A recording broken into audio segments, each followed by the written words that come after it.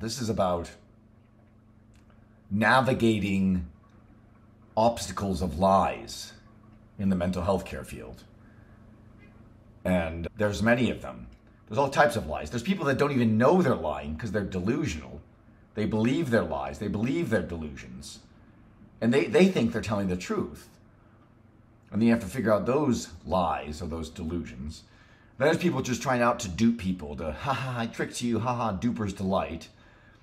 And then there's the other types of lies, these compulsions, these habits of lies, these things people want to keep private, so they lie about stuff. Maybe a sense of belonging comes from fabricating a lie, or some sense of entitlement, or some fulfillment, or something they desire or they want and they can never achieve, so they make it up and say they have. That's fulfillment, goal-based lies.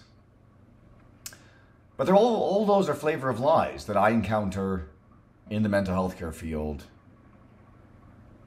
practically omnipresently, almost always. Every single day of work, there's small or big lies.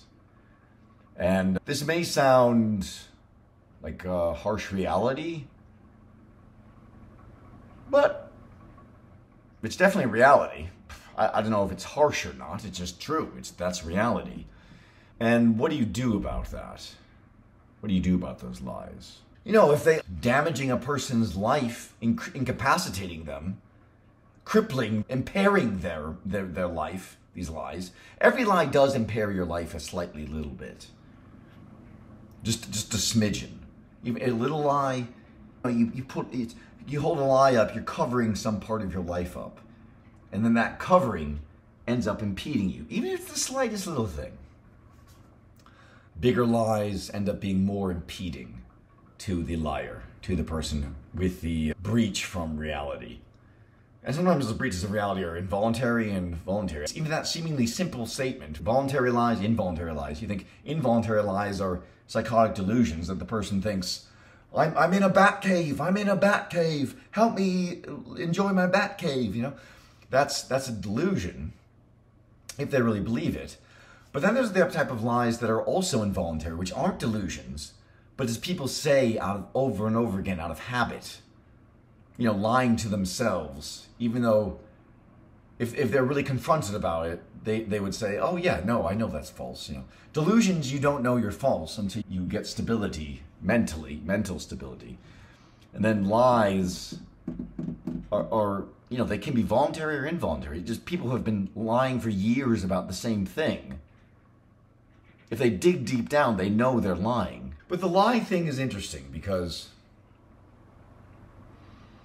I mean, if you go out of your way to like, that's a lie, you liar, you damn liar, you lied about that, and that doesn't make any sense, and that's not reality, and if you freak out about that, then all somebody said was just a totally spurious sentence that ended up triggering you.